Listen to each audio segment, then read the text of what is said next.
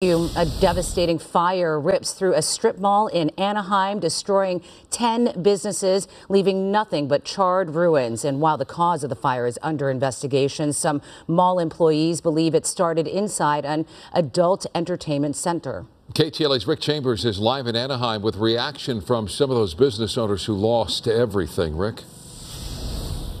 Yeah, Micah, still a lot of activity out here at what's called the Sahara Center in Anaheim.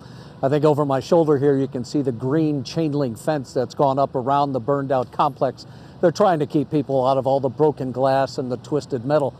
Amazingly, nobody got hurt during this fire, but sadly tonight a lot of folks find themselves unemployed because of it. And investigators still trying to determine if this was arson.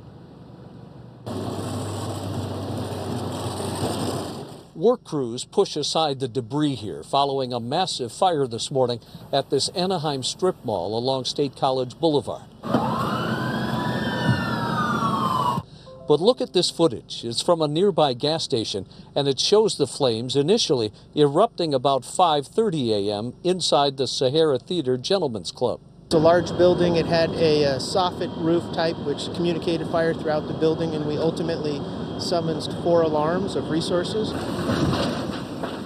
The fire raced through nearly a dozen businesses, leaving scores of employees now without a job to return to. Lots of people, at least 8 plus me, that means 8 families losing their income. It's a loss. It's like our hard work just went on the floor. We don't know what's next. Well, for the firefighters, it's trying to determine if this blaze was deliberately set. An arson canine was brought in to sniff around, but no word yet on what it found. Meanwhile, utility teams are here working on gas lines into the complex, making sure nothing erupts again after that 3-hour battle to put this out. And back out here live, you can see some of the cones and the trucks are still here along State College Road. They're blocking the far right lane in the shoulder. So if you're planning on coming into this area, use some caution.